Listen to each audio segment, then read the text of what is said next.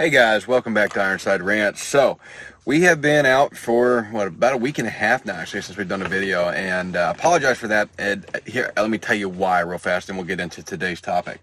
So, what happened is when we got sick, we were out for like 5 weeks, right? We were dealing with this sickness for 5 weeks. We were doing, as many videos as we could, but we lost all of our backlog on videos. We always keep some videos uploaded, so that way, when we have life get in the way, we have videos going forward. The problem is that we used all that backlog of videos, and then we had a bunch of stuff come up. We were real busy with work. Both of our businesses are going really well, and so we've just been slammed.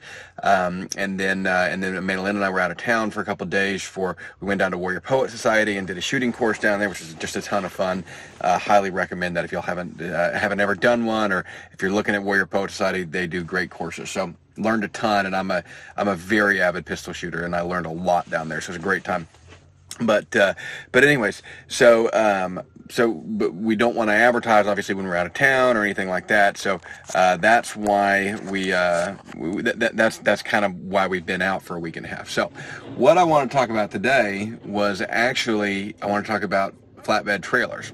Kind of like, okay, so remember, this is a homesteading and a farming channel predominantly. I know we do get into a little bit of world events of what's going on, but mostly that's just how it affects us. But I wanted to talk about flatbed trailers and what you want to look for when you're purchasing a flatbed trailer. So maybe you're getting your first one, or you're looking at like, hey, what exactly do I need? What am I going to be hauling with this? And so I have a couple thoughts on this. One of the things with flatbed trailers is, my general thought is to always get bigger, because it's and there's a certain limit to that, but always go bigger than what you think you need. And what do I mean by that? For one, I would never buy a flatbed trailer with just a single 3,500 pound axle. Unless you're living in a subdivision and all you're going to be carrying is pine straw, they're not worth having. And and that assumes that you don't have a truck as well to do any hauling. So I would certainly not do that. They do have some uses, but it's very, very limited. Whenever I look at a trailer, I always look at double axle trailers. You'll see on our farm, the only one with a single axle is the one that our little trash trailer. That's because it was cheap, and it's a trash trailer. The only thing we do is we drive it to the dump. That's 10 miles down the road. Not a big deal. So I always look at double axles. The reason I want dual axles is, for one, triple axles tend to not turn very well. So unless you're doing like hot shot work or really heavy equipment stuff, in which case you're probably not watching this video, triple axles are not really necessary, and you can get the majority of the benefit with good double axles. So dual axles, for one, if you have a flat tire, you can usually limp home. I've done that before. But you want to make sure that your ride is correct and not canted in the wrong way, because then you'll ruin a rim, and I've done that before too. But you can usually limp home if you can just remove the tire and you don't have too much weight back there. So it's got some advantages like that. There's some advantages in changing tires, because it's a little bit easier, because they make these little things that the trailer can drive up on. They can just change the tire out real fast. It's super simple, and you don't even have to have a jack. But anyway, so dual axles are, for me, a necessity. Now, there's the next thing on there, dual wheels on the dual axles, and do you need dual wheels? So I'm actually right now, so this is actually kind of funny, I'm actually at a tire place right now. We're getting the tractor filled, and so lots of trailers, lots of tires around here. And this is one of my problems with dual wheels, is that you have to come to a place like this. This is a big tire place, and they got like a 4-acre lot here. I mean, it's right by a truck stop, and that's all these guys do is change tires out day in and day out. And you have to have a place like this to go to really to start working on dual wheel tires, and so that gets in the way. So unless you needed it for heavy equipment, I would not get dual wheel tires. The other thing is it's really expensive when you have to replace tires. There are some advantages, because you probably won't even know when you have a flat back there, but there are some advantages in the weight and everything like that, and the stability of it. Sorry, I don't have my mount today, so I'm holding this. There are some advantages in that. But the long and the short of it is that for residential use and for light industrial use and light agricultural use, and for majority of what we're going to be doing, you really don't need the dual tires. You can get single tires, and you can get those on up to about a 7,000 pound axle. There's a few brands like Diamond C makes an 8,000 pound axle if you're going to buy brand new, but usually you're looking at about a 7,000 pound axle. So that means you can get a 14,000 pound rated trailer minus the weight of the trailer. So let's just say the trailer weighs 2,500 pounds, or make the math easy, we'll say 2,000 pounds. So it means you can hold 12,000 pounds of stuff back there. And that's a pretty good amount of stuff. That's 12 to 18 or so big round hay bales, depending on the weight of them. Mine mostly weigh about 900 pounds. So you're looking at, 12 to 15 or so. But before you reach that capacity, most trailers can go beyond their capacity, but that's not something you necessarily want to make a habit of. That'll haul just about any tractor you want to buy for industrial or for agricultural use, as long as you're not getting like massive plowing tractors and stuff like big things that require really anything that you're going to be dealing with past that. You're going to have to call a low boy and get it sent out to you by an 18-wheeler. Now there are a few exceptions, things like some small skid steers and small backhoes and track hoes and excavators. They can go on a dual wheel, dual axle trailer like what we have behind us. Ours has dual wheels. The reason we did it is because we're opening up a mulching service, and so we needed it to be able to haul the skid steer, and we didn't want limitations there. These are both 10,000 pound axles, and so they allow us to stay right in the limit of what we need before we have to get a CDL. So that's what we look at with it. Is we want to be able to make sure we can haul everything, and that you have good axles on there. If I was buying it for just agricultural use, I would look at dual axles, 5,000 or 7,000 pound axles, one of the two. And then the next question is okay, so like what about like all the additions on there, right? Should I be paying for like these, the little strappy things that go over the top that hook on the sides of loads? They got the little tool trays and the baskets and all that crap. Those little features are awesome, and they can, sorry guys, I'm having to hold this, it's kind of a pain. They can make life a lot easier. The reality of it is that you can add those things on for not much money after the fact. It's real easy to weld those things on. You can get little brackets. Each trailer carries all this crap, and so you can get most of that. Well, you can get pretty much anything. Anything you can get from the factory, you can get aftermarket as a general rule. And so, for us, I buy used trailers. I'm not buying them brand new. It's too expensive. But for us, all that stuff I can add on if I really want it. But for the most part, as long as I have a toolbox to keep chains and stuff like that, I never really feel like I'm lacking. The little ratchets, if you're really running lots of loads like a hot shot driver, those are real handy to have. But again, for residential or agricultural use or even light industrial, they're not super necessary, but they can add some convenience if you decide you want them. I think you can get them off of e-trailer and just weld them on. So those additions are kind of nice. Now, then you got to look at your decking and what kind of deck boards do you want? Do you want, the pressure treated pine basically, or do you want to do, oak, or do you want to do, diamond plate steel? What do you want to do? They all have their advantages. Pine, obviously, the pressure treated is obviously the cheapest. It lasts about 10 years down here. You may get closer to 15 or 20 depending on where you're at in the country. We get about 10, on that pressure treated pine before it goes bad. This one currently has pressure treated pine. Every time I replace decking, I cut white oak on my sawmill, and then we treat it with we treat it and continually treat it as it's on there, and that white oak lasts about 20-25 years like that, as long as you continually treat it. White oak is real sturdy. It's great to drive up on. The ramps don't flex. Nothing flexes. They're real solid. If you want to use the steel's nice. Steel does get slick, so it's not a great thing if you're moving equipment with it, because it can get real slick up there. Even if it's got traction on it, it can get really, really slick. And so they make ones on there that have grips that do a little bit better job. Again, those are quite a bit more expensive, and I've just never really found it worth it. A white oak to us is by far the best option. It's a good middle of the road. It's sturdy. If you keep it treated, it'll last virtually indefinitely. It just lasts a long time. And anyway, so generally that's what we go with. But like I said, we just buy our trailers standard, and then once the boards rot, I cut white oak for them. Because we have the sawmill, we're in a little bit different position.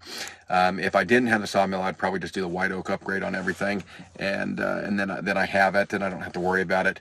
but it's certainly worth considering. Our little trash trailer, we cut a bunch of white oak for that one. I put white oak down. When that white oak rots on us at some point in time, maybe not even in our lifetime, I'll probably come on that one and put expanded metal again, just because it's a trash trailer. But we'll deal with that when the time comes. So you can't really go wrong with any of them, but there are certain advantages to each of them, and in my eyes, the white oak has the best options there. Now, then the next question you run into is, do you want a gooseneck trailer or not? And the gooseneck trailer, this is the kind of the bigger question, right? Because a gooseneck trailer versus a bumper pull trailer, you're going to pretty much double the price on that trailer. As soon as you start buying a 5,000 pound, 7,000 pound dual axle bumper pull trailer. Right now, I've seen them as low as about $3,000. But you buy a gooseneck that same size, you're looking at probably a minimum about $8,000. That's again right now used market. I'm not talking brand new. Guys, don't buy trailers brand new. Trailers, you don't need to buy trailers brand new unless you're getting a very specific trailer for some type of work that you're doing. Why would you buy it brand new? A trailer. This trailer is $25,000 brand new. I got it for 10 or 11. I think we paid 11 out the door for it. So anyway, it's why would you ever do that? And who cares about a little bit of rust or something on a trailer? It's a little bit of surface rust, as long as it's not rusting through and having structural issues, and it's been well maintained. This one has all new electric. It's got new tires on it. He kept everything in good condition. It's a used trailer, and it's in you've got some cosmetic defects, but beyond that, who really cares? So buy used trailers. But anyway, so bumper pull versus gooseneck. Gooseneck to me is the way to go if you're doing, if you can, let me put it that way. The reason I like gooseneck is because gooseneck pulls better. They tend to give you better traction when you're driving because they put that weight in your bed. They're easier to back up, just as a general rule. You can see a little bit better and everything. And they are a lot more stable when you're driving with them and big heavy loads. But if you don't have a truck like an F250 or 3/4 ton or above, I wouldn't do a gooseneck. Gooseneck pulling with a 1500 is kind of a pain in the ass. It doesn't really seem to work that well. The vehicle doesn't have enough girth behind it to really control the load any better. So I've pulled them with both, but as a general rule, half-ton trucks just don't pull goosenecks that well, and so you lose a lot of the advantages. The advantages with the bumper pulls is easier to pull behind something like a small tractor and things like that. So there are some advantages to bumper pulls, and they're easier to hook up on. You can put them on most vehicles. You don't have to have gooseneck hookups. My neighbor, we borrow trailers from each other all the time, but he doesn't have a gooseneck hookup in his truck bed, so he can't use mine. So anyways, there's some certain advantages and disadvantages with the gooseneck. I like goosenecks, and I err on the side of goosenecks. And I would not have bought this flatbed as a bumper pull because we're doing too much heavy duty work with it. But for light agricultural use and residential use, bumper pulls are just fine. But certainly get the gooseneck if you can, and if you see the benefits there are fitting for you, it really can certainly help. And they pull heavy loads a lot better. You don't want to do heavy loads with a bumper pull, and people say, oh, you can't get a bumper pull on those. Yeah, you can. It's called a pintle hitch. Yeah, they see them all the time. It's what goes behind dump trucks, and you can put a pintle hitch behind an F350 or F250. We used to have one, and I hated it.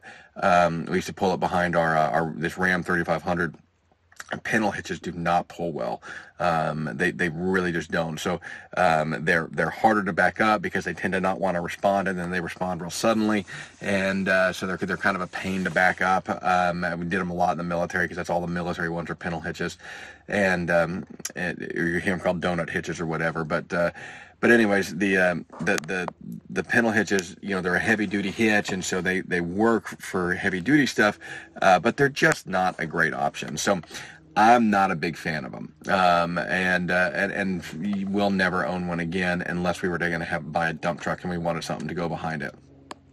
They're not a good option.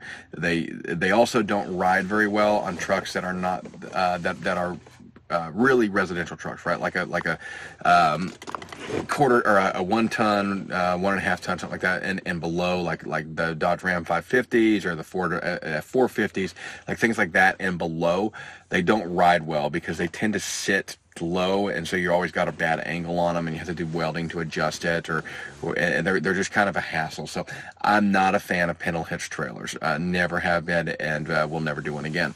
You also lose a lot of the advantages of bumper pull because nobody has pintle hitches, so nobody can, like, your friends can't borrow your trailer, you can't borrow theirs. It's kind of a hassle. So so that's a couple reasons why I don't like them. I would personally stick with goosenecks if at all possible, and then bumper pulls if you just really don't see the advantage of the gooseneck for what you're doing. Dad, he just bought a trailer, and I wish he got heavier duty axles, but he bought a smaller trailer, and bumper pull for him suited really, really well for what he's doing. So the next kind of ticket item is how much length do you want on the trailer? This is actually a really hard one to get. So when we were looking at this flatbed trailer, we were looking at ones that were up to about 34 feet, and 34 feet was the largest one I looked at. And really the smallest one you can get from these from factory is about 25 feet. So we were somewhere in that range for the size for a 10-ton trailer that we wanted. 25 feet is about the maximum I really want to go on a trailer length. And the reason why is because when you start going longer than that, they just get to be a hassle driving them around and going in and out of these areas that you're going, like, truck stops and stuff like that are fine. But if you have to go into a gas station at all, especially if you have a gas truck, you don't have a diesel, it's a nightmare. And so a 25-foot trailer is about the largest I want to go. We knew we were going to be using this on back logging roads, which is why we said, okay, we're going to do a 25-foot trailer. I turned down the offer. I had a real nice deal on a 34-foot trailer, but at the end of the day, it just wasn't what I needed. It was too long, and so we did a 25-footer. The 25-footer worked really, really well for us. It's a good length. It hauls everything that we wanted to haul, and so we've been real happy with it. The reality of it is that you have to look at what you're hauling, what you think you're going to be hauling, and then kind of balance it in there.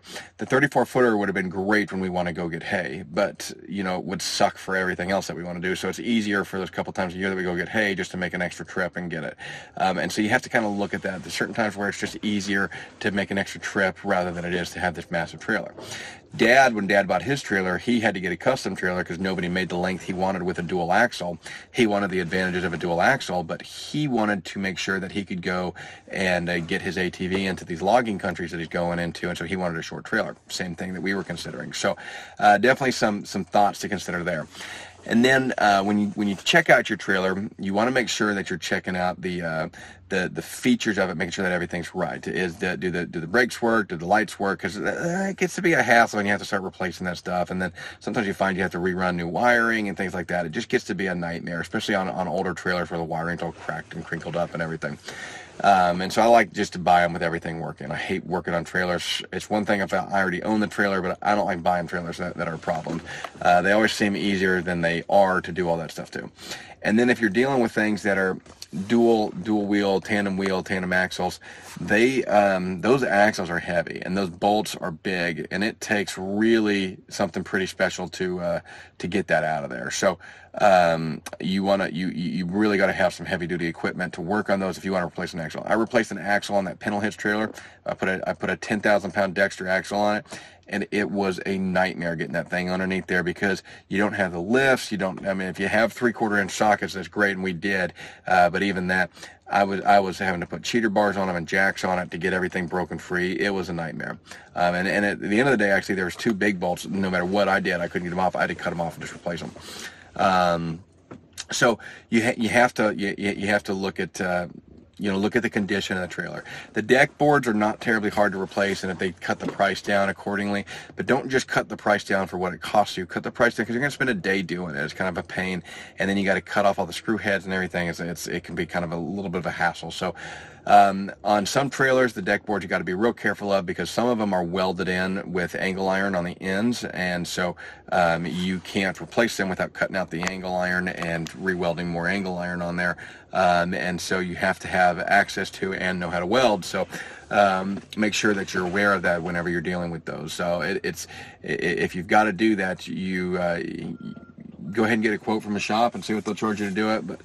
But I would certainly consider what the cost of the trailer is and what kind of deal you're getting on it, because it's going to take you some time. So anyways, guys, that's about it. There are obviously other things to consider, you know, ramps, heavy dutiness of the trailer, you know, different brands of trailer. To me, trailers, I don't know.